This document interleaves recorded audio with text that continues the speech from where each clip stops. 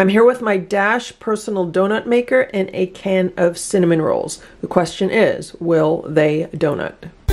Counter cooking. No kitchen? No problem.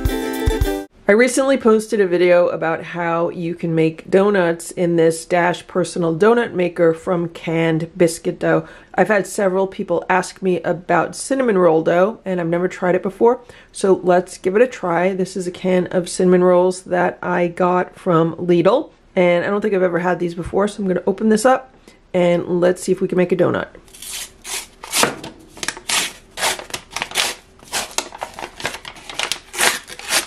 This one says to press a spoon into the seam. This is a really hard container to open. I think the can of icing is on that side. I think that's why. Let's try it over here. Yeah, it's softer over here. Yep, and that's where the icing is, so that's why it was more difficult on that end.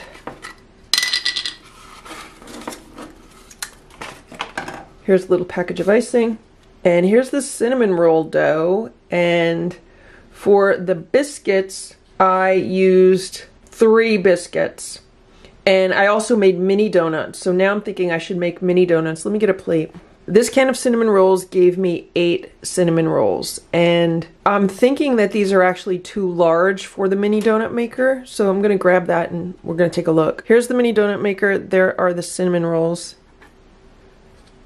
And these are just a little bit too big for the donut maker. I'll use 2 of these for a full-size donut. We'll see how that comes out. Here's my donut maker. It's been heating up. The blue light is off. We're ready to start using it. And then what I have here is 2 of the cinnamon rolls. And I'm just going to do what I did with the donut. I'm literally just going to squish them and tear a hole on the inside. So let's just make a hole, even though these are starting to unravel. Let's make a hole on the middle, just pull them apart and just try to squeeze them together so they're going to stay together. Okay, so there's our cinnamon roll donut. We'll put it in here. Maybe I could have used 3. We'll see how this grows. Maybe I need to spread it out more. Let's pull it out more. Okay, now we'll see what happens. Meanwhile, for the mini donuts, I'm thinking maybe I just remove part of this. So like if I go like this, then this should fit nicely in the mini donut maker. Here's the mini donut maker. And if I take away some of the outer part of the cinnamon roll, it fits much better. So I think that's what I am going to do. This is what I did with the rest of the dough. So these are 3 of the pieces that I cut off of the edges of these cinnamon rolls. And I basically just took my finger, poked a hole in the middle, and then squeezed the edges. So we have like little cinnamon roll donuts. And then this one, I constructed out of some of these pieces that I cut off. You almost can't even tell. And I could make another one if I wanted to, but the donut maker makes 7, so I have 7 here.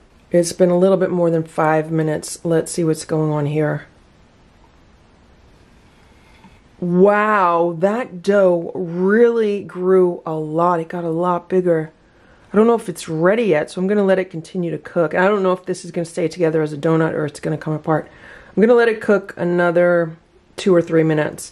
The instructions on the package say cook for 13 to 17 minutes, so sometimes you could get away with like half of that, which would be probably around 7 or 8 minutes. The donut definitely needs a few more minutes because I do see some steam coming out of the donut maker. I'm gonna say this is done. It's really starting to brown on top, so I'm gonna unplug this and let's take the donut out.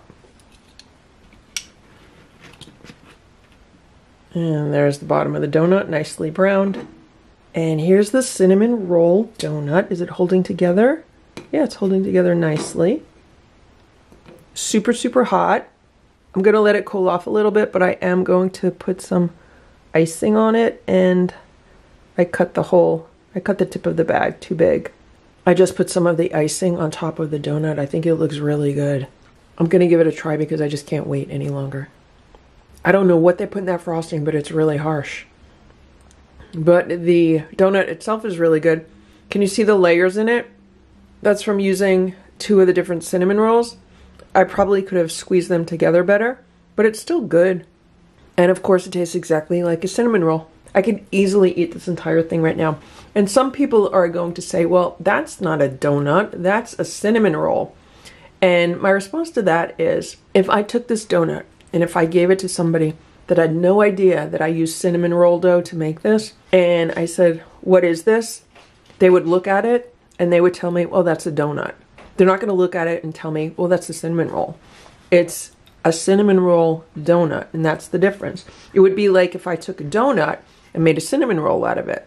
And if I then handed it to someone and I said, well, what is that? They would say, well, it's a cinnamon roll, even though it's made out of donuts. So if I make a donut out of biscuit dough and I give it to someone to eat and I say, well, what is that? They're going to tell me that's a donut. They're not going to say, well, that's a biscuit. They're going to say it's a donut, because biscuit dough is versatile and can be used in making many different things. The same thing goes for cinnamon roll dough. You can make cinnamon rolls with it, or you can make other things with it. And this is a donut. Here's the mini donut maker, nice and hot. Let's put these mini donuts in. They're a perfect fit right now, but I don't know how they're gonna do if they grow. We could have a disaster on our hands. Okay. Here we got 7. We'll shut that. I'll be back in about 5 minutes. There's a ton of steam coming out of this donut maker, much more so than the larger donut maker. It's been about 4 minutes and I want to check on these. Holy moly. Wow. These look good. They actually smelled like they might start burning. That's why I wanted to check on them, but look how nicely browned they are. I'm flipping them over and they're equally brown on all sides. So I'm gonna declare these done. These are super hot, so I'm definitely going to let these cool off a bit. But I have some of these leftover dough pieces, so let's just put them in the donut maker and see how they do. It's been 4 minutes for these pieces. I think they look good. Let's take them out. And here are the mini donuts. What I did was I took the icing and I put it in a small Ziploc bag and I cut a smaller hole in the tip and I used that to decorate these with. I decided that I like the zigzag pattern on these the best. As you could see, I was trying a different pattern on these, but I did settle on the zigzag pattern. And these look really good, so I can't wait to try one. Absolutely delicious. And I definitely think they came out better as mini donuts than as the bigger donut. And as you can see, some of the layers just separated as I was eating it, but that's fine. It still tastes really good. And there we have one of the little crescents or horseshoes. Let's put some icing on this.